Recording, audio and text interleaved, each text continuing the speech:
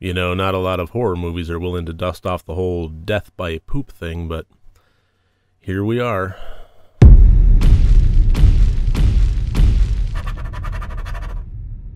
Hello and welcome to Rotted Review of the Day, and it is Franchise Friday, and we are continuing where we left off last Friday with the Sleepaway Camp series, and today it is Sleepaway Camp 2 Unhappy Campers, made in 1988.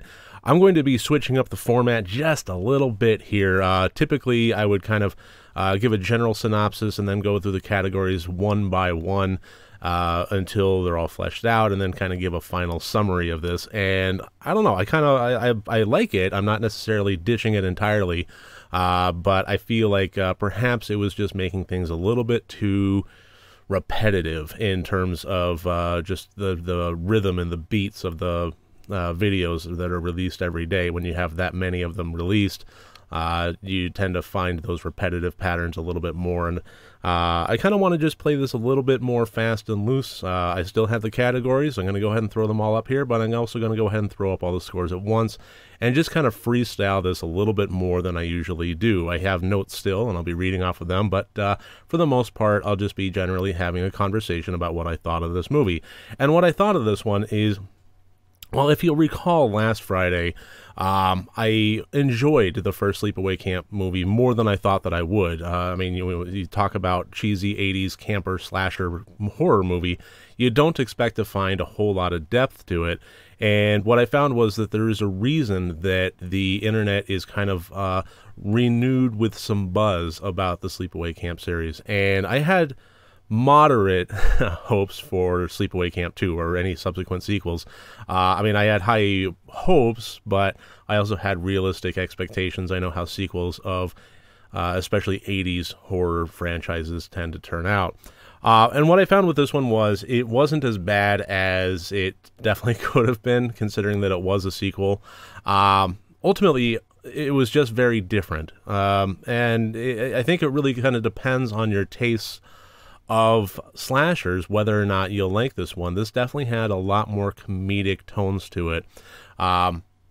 This follows the character of Angela. She is back many years after the events of the first Sleepaway Camp series, and you find that she has undergone mental treatment and electroshock therapy and all sorts of drugs, and even completed her surgery, and is now back as a camp counselor at generally the same camp, just with a different name. And being a counselor, there's not really a progression of going back down the rabbit hole. She pretty much just starts out slashery loony, right from the get-go. It's not implied that she slips. It's implied that she just fooled the doctors and got the job at the camp.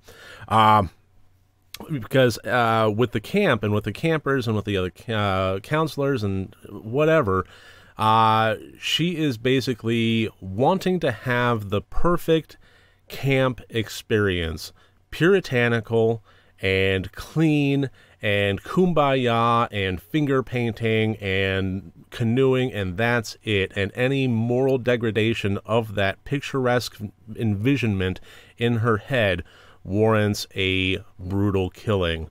And that's ultimately what happens, is one by one, a lot of campers will smoke pot or have sex or what have you, or just generally be disrespectful in one way or another. And, well, your time's up. And when this also has a fairly interesting, but I think it really stretched the suspension of disbelief pretty darn high. Instead of having an all-out rampage, this movie is set over the course of 4 or 5 full days, and every time a camper goes missing, Angela, as a counselor, just says, "Oh yeah, they were misbehaving, they were unhappy, so I sent them home. I had their parents pick them up," and that seems to satisfy the administration enough. I mean, it irks them, that's money down the drain, and by the end it reaches a crescendo there, but ultimately it's satisfactory enough that it's not looked into any further with any tone of serious follow-through. But regardless, campers start going missing, and by the time the movie is finished, the camp is basically a shell of what it once was, with mostly empty cots. It's pretty ludicrous, and ludicrous is kind of the name of the game with this one. There's a lot of winking to the camera. There's a lot of one-liners as kills happen, and it's just generally a much, much different tone than the first film. Another thing that's different is the actual actress that played Angela. Felissa Rose is now replaced by Pamela Springsteen, and as one commenter on my review of Sleepaway Camp said that they prefer Pamela Springsteen. I am kind of on a middle ground here. I think it really depends on the tone that you're wanting. If you're talking about a somewhat serious dramatic slashery, I mean, yeah, cheesy, but still dramatic, and I think the dark undertones really is what I'm talking about here.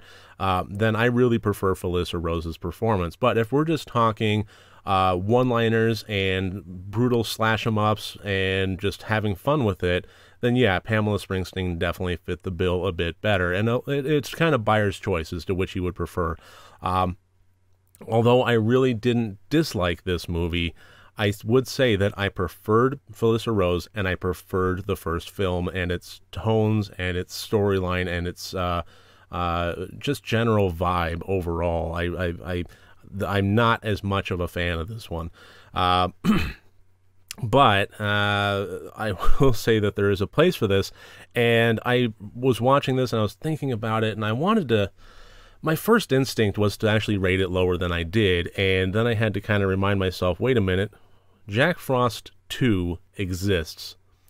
And that's really, so far, what I've seen and what I've reviewed on the Rotted Review channel here, kind of the pinnacle of when a sequel completely slips the disc and goes for the wink to the camera comedic route that just doesn't work. It's way too ramped up. It betrays the characters, and I would say that this one does that, but with a way more of a subtle gradient. It is definitely not to that degree, and because of that, I can forgive it a whole lot more. This was just a tonal shift from one to the other, and if I had to guess, I'm going to say that the rest of the series follows suit. This is going to be built off of the Sleepaway Camp 2 vibe from here, but we'll see. But that's about it. Plot of 6, intent of 20, acting of 13, technical of 19, and a total score of 58. The technical, that's actually one thing I wanted to bring up, is the kills in this one were actually pretty good, pretty clever, and pretty well done from a practical effects standpoint. This definitely had, and my intro to this video alluded to this, but this had one of the most disgusting kills that I can remember in a slasher film. I'm not too affected by gore, but that one had shades of Schindler's List-esque moment within a cheesy comedic slasher camper movie, and it just was really whoa. So there's something to be said for that. I enjoy films that make me feel something, and this one definitely made me feel something, especially with that moment there. So take that for what you will. Ultimately, would I recommend this film? You know what? I would say yes. If you like the first Sleepaway Camp movie, then I would say definitely give this one a shot. If it's not to your taste, then I don't know. I mean, we'll see if the next movies follow suit. I'll actually be probably evaluating them, whether this is more akin to the first one or the second one.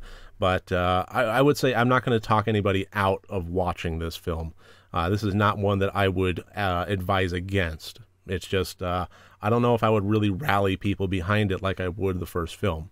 So take that for what you will. That's my review of 1988 Sleepaway Camp 2 Unhappy Campers. Thank you very much for joining me here today. I look forward to seeing you tomorrow. And remember, next time you want to watch a horror movie, first make sure that it's good and rotted.